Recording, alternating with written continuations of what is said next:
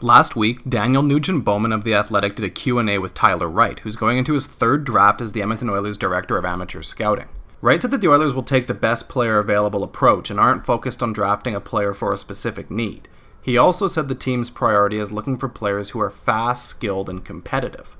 Among the players in this year's draft most often praised for their competitiveness is defender Lane Hutson from the U.S. Development Program.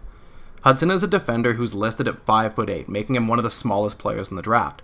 His calling card is producing offense with excellent puck skills, creativity, and passing, but Hutson also defends well for his size, utilizing a quick stick to force turnovers. The fiery competitive edge is also a key to Hutson's game, as he's described as always being a weapon when he has the puck, and as a pest who's always trying to force the puck away from his opponents when he doesn't have it. The reality of picking at number 29 overall means that players who have the full package of size, speed, skill, and smarts won't be available to the Oilers. Much like with Jagger Firkus, who we talked about earlier in this series, Hutson is a player who will inevitably scare teams off at the draft because he doesn't have the body of a standard NHL defenseman. He checks a lot of boxes other than that, so Hutson would be an interesting home run swing for the Oilers to make if he's available at number 29. Daily Faceoff's Chris Peters noted in his draft rankings in June that while there's a huge uphill climb for a 5'8" defender to hack it in the NHL, he believes Hutson will prove doubters wrong because he's that fiery of a competitor.